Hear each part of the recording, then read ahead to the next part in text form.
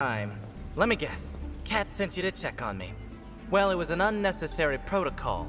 Why does everyone just casually forget that I'm a genius scientist? This device, kinetic endothermic actuator, will overstimulate the negative ions within... Basically, it's gonna rip this guy out of that guy. Good. It's starting to stink in here. That's you. And someone's been oozing ectoplasm all over the floor. Also you. Even more reason to initiate the procedure. Oh good, an authority figure has arrived. Let us begin.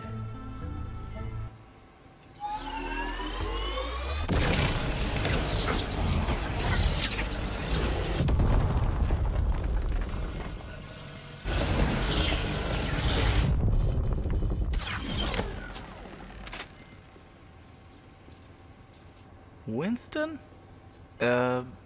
Welcome back? Whew, that was something else. Thanks, Eddie. Whew, enough time's been wasted. Let's get back to work. A commendable effort at escape, but you clearly don't know who you're dealing with. Bravo! You think you're so smart, huh? Bet you won't be feeling so smart when I do this.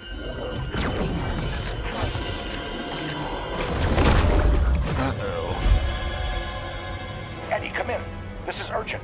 Whatever you do, do not untether Winston from that metaphysical being. Too little, too late.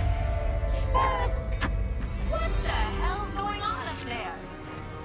Ooh, you're in trouble now, Eddie. Shut up! Stall! I can figure this out.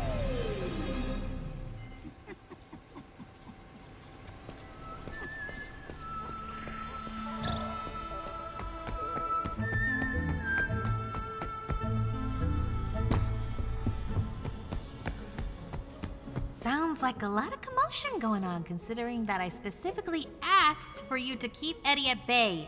Let me guess. Eddie's hypothetical science didn't go as planned, and Nameless was able to get the slip on him, opening a cross-dimensional doorway with the intent of bringing some of his foul-mouthed friends to the party? We need to close it, ASAP. Ray, would you mind helping us find a solution? You know, gaining insight into the wide world of the occult is my favorite pastime. I'm on it. And I assume Eddie's on top of it too. Exactly what I'm afraid of. Well, we've still got a job to do, and people that need us. The rookie and I will handle field work. Good luck with repairing the hole in the fabric of space-time.